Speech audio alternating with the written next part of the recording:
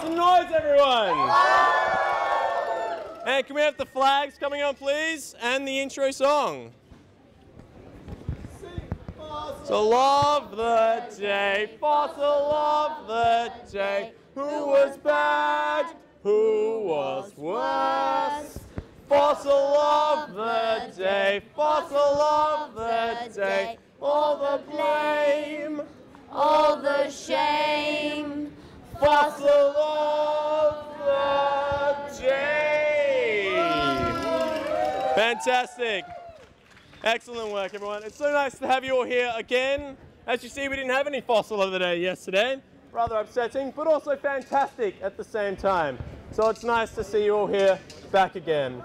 My name is Isaac Astle. I'll be your host for COP17.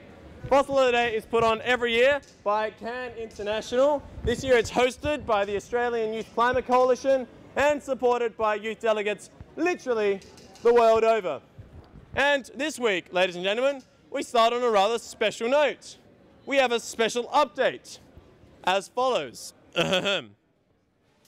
have a special update on a fossil award from earlier this week. It seems we've gotten some attention. As you may recall, CAN awarded a Fossil of the Day to Poland on Wednesday for their apparent association with the European Coal Days. Well, the Polish government has responded. Round of applause, everyone.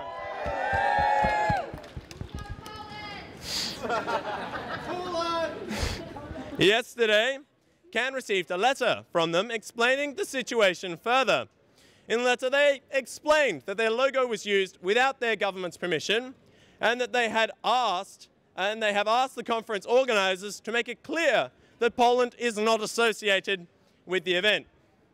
We must say that we are relieved that the Polish presidency decided to distance itself from this coal lobby event. What's more, we look forward to working with Poland to ensure that they become climate leaders by quitting coal and embracing a greener energy future. We also want to remind them, and all parties, that we hope we might have the opportunity to award a Ray of the Day sometime soon, and that they show true leadership at these talks. As always, we'll be watching carefully. Round of applause for Poland again, everyone. Fantastic. We also have some other news, ladies and gentlemen. We've also had a reply from a little-known country. It's, I think it's the northernmost province of the United States of America, Canada, who accused us of being misinformed and ideological. However, here at the Fossil of the Day, we'd just like to defend ourselves quickly and say that their comments about not committing to the Toyota Protocol, about playing hardball with galloping monkeys, and finally their desire to defend the car sands have all been peer-reviewed. And so we'd like to welcome to the stage Canada to say hello today. Welcome to the stage, Canada. Please, everyone, round of applause. CAN is completely misinformed, and I have extensive evidence of this that has been fact-checked over and over again by none other than the oil and gas industry. We actually have a wonderful plan to reduce our Durban emissions. We should not have to stop polluting toxins into the atmosphere any more than any other country, just because we have some historical responsibility to do so. In sum, I can assure you that CAN is misinformed and that we are deeply committed to stopping renegade primate change. Thank you. Well, for putting the record straight and showing us that they clearly are the most informed country in the negotiations, the third place Fossil of the Day award goes to Canada! The flags turn black! How appropriate! The Informed and Survival-Driven Award, Canada, with a third place Fossil of the Day. Canada's Environment Minister, Peter Kent, stated yesterday that the fossil awarded to Canada this week came from an uninformed and was ideologically driven. Yet, from the perspective of people on the front lines of global climate change, it would seem that Kent is one of the most uninformed environment ministers in the world. Rather than acknowledge its historical responsibility for climate change and work with other nations towards finding solutions, Canada seems to be ideologically driven to put polluters before people and profit before a healthy planet. When Canada's fossils were announced in the House of Commons, a round of applause broke out. Is the Canadian government laughing about death, starvation and displacement? If Peter Kent were in Durban right now, he would know that no one is laughing here. In fact, other countries are condemning Canada for negotiating in bad faith. Canada is leaving the world no choice but to leave them behind here in Durban. Make some noise, ladies and gentlemen.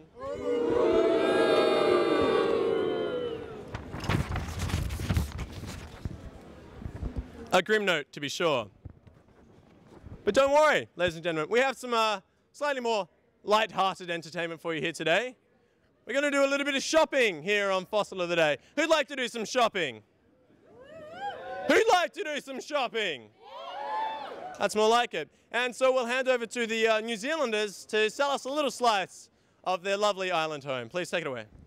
So on a positive note, we're going to give you all the opportunity to buy a piece of pristine New Zealand forest. Who would like to start the bidding? I'll buy some $4 million. Yep. 4 million. Is that it? That's it? That's it? All right, 6 million. 10. Okay, we accept your offer.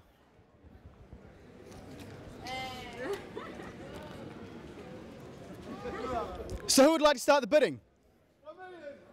1 million. More offers, 3 million. Okay, we accept your offer. So for now, our final piece of pristine forest, certainly not pre-owned, who would like to start the bidding? 5 million. 5 million? 6 million, keep going. Keep going, I want higher. 10 million. 12 million, that'll do. 13. Thank you for doing your part for our economy. Is it? Excuse me, New Zealand. Is that the same tree? No, certainly not. No, it definitely looks like the same tree. No, it's different. They all look the same. And so New Zealand, for royally screwing the world over, the second place Fossil of the Day award goes to, drum roll everyone, on the thighs, get down together. New Zealand! Please take your place, the second place. The second place fossil goes to New Zealand for proposing the most flexible mechanism imaginable with no oversight or review. Bring on the Wild West. They want to be able to use any market mechanisms they wish with absolutely no oversight or international review. There would be no way to ensure that the units from one mechanism have not been sold 2 or 3 times to another such mechanism. This would likely unleash a Wild West carbon market with double or triple counting offsets and a likely increase of greenhouse gas emissions into the atmosphere. Make some noise, ladies and gentlemen.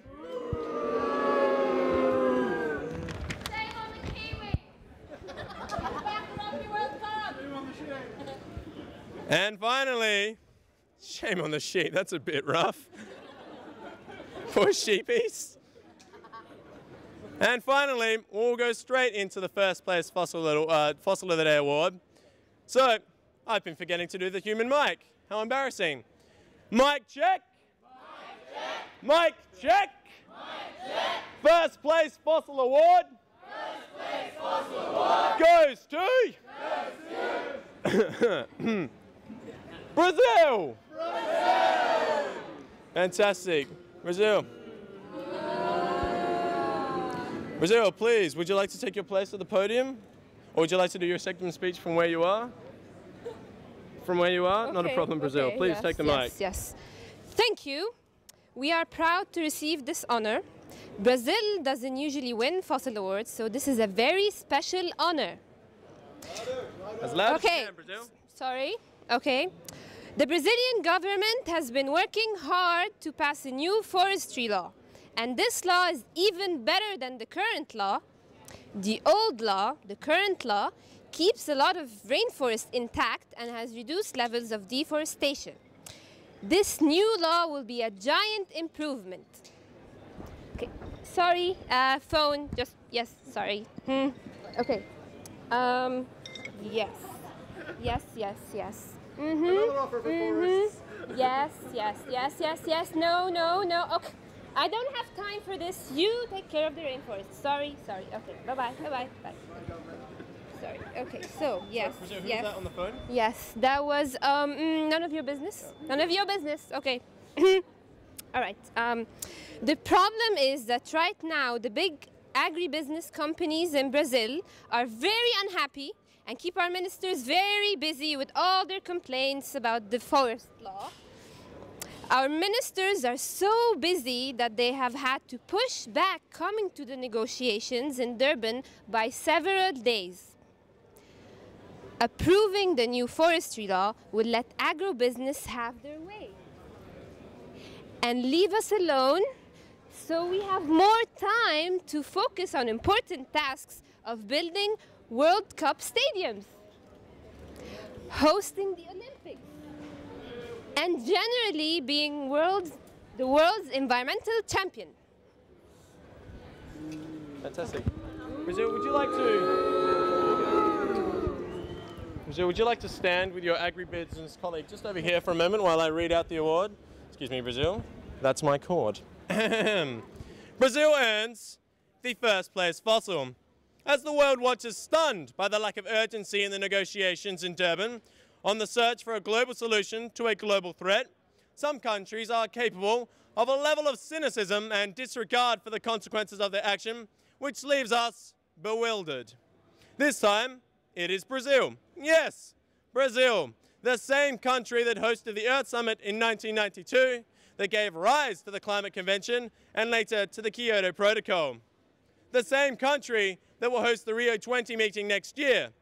To what end, we ask? If the new Brazilian forest law, now going through Congress, is approved as is, it will be a disaster for the Brazilian forests, for the climate, for the indigenous people in the Amazon and elsewhere, for the preservation of biodiversity and priceless environmental services.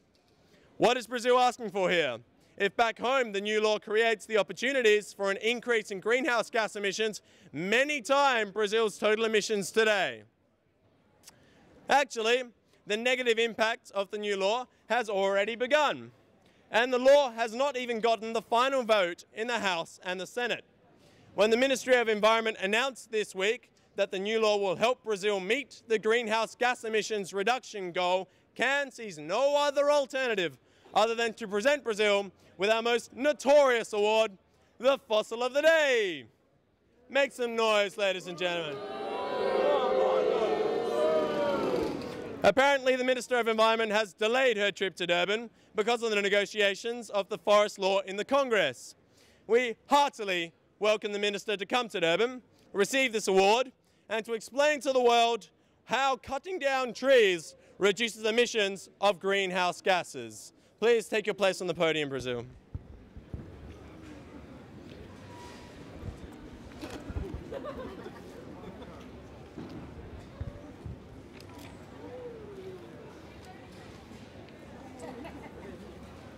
And so, ladies and gentlemen, may we please have, well, that concludes today's Fossil of the Day. Can we have the sing out, please? Fossil of the day, fossil of the day. Who was bad? Who was worse? Fossil of the day, fossil of the day. All the blame, all the shame. Fossil of the day. Round of applause, ladies and gentlemen.